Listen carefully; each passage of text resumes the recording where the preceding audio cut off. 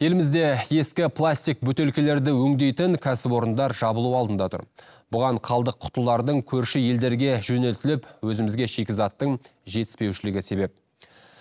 Тіпті полигон басшылары жергілікті кәсіпкерлерге ПЭТ қалдықтарын сатудан соңғы уақытта бас тартыпты. Өйткені бағаға көңілдері толмайды, сондықтан отандық кәсіпкерлер үкіметтен полимер өнімдерін шетелге шығаруға тыйым салуды сұраған.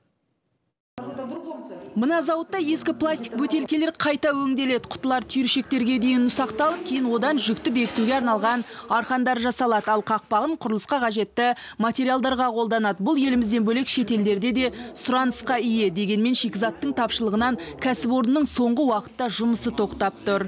Соңғы 3 жылда ПЭТ бөтелкесінің бағасы аспандап шыға келді. Яғни 60 теңгеден 360-380-ге бірақ көтерілді. Бұл өнімдеріміз үшін тым жоғары баға. Өзін-өзі ақтай алмайды. Бұдан бөлек ескі бөтелкелерді заңды, ресми түрде сатып алу мүмкін емес. Базарда тек қолма-қол ақшаға саудаланады. Соңғы уақытта Ресейге жіберетін құнымен бізге сатуымызды сұрағанда келіспей қойды. Себебін де түсіндіріп айтпады. Кәсіпкер түсіндірмеді дегенімен сол қалдықты қолдарында ұстап отырған полигон басшыларына біздегі баға ұнамайды екен. Сондықтан көтерме бағамен шетелге сатқанды қалайды. Екі ортада шикізатсыз қалған отандық кәсіпкерлер үкіметтен көмек сұраған. ПЭТ өнімдерін жинау және өңдеу бағдарламасын үкімет қолға алатын сәт жетті. Яғни пластик бөтелкелер қандай көлемде және қандай бағамен экспорттайтынын анықтауымыз керек. Өйткені бұған дейін полигонға төгілген қоқыстардың Ресей мен Өзбекстанға қалай жөнелтіліп келгенін ешкім білмейді.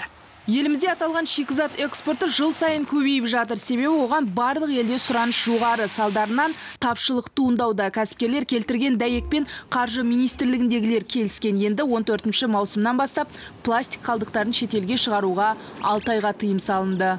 Негізі елімізге импортталған осы ПЭТ қалдықтары 62 тоннаны құрады 4 айда 2022 жылдың. Және дәл осы кезеңде экспорт бойынша 308 тонна ПЭТ қалдықтары алып келінген.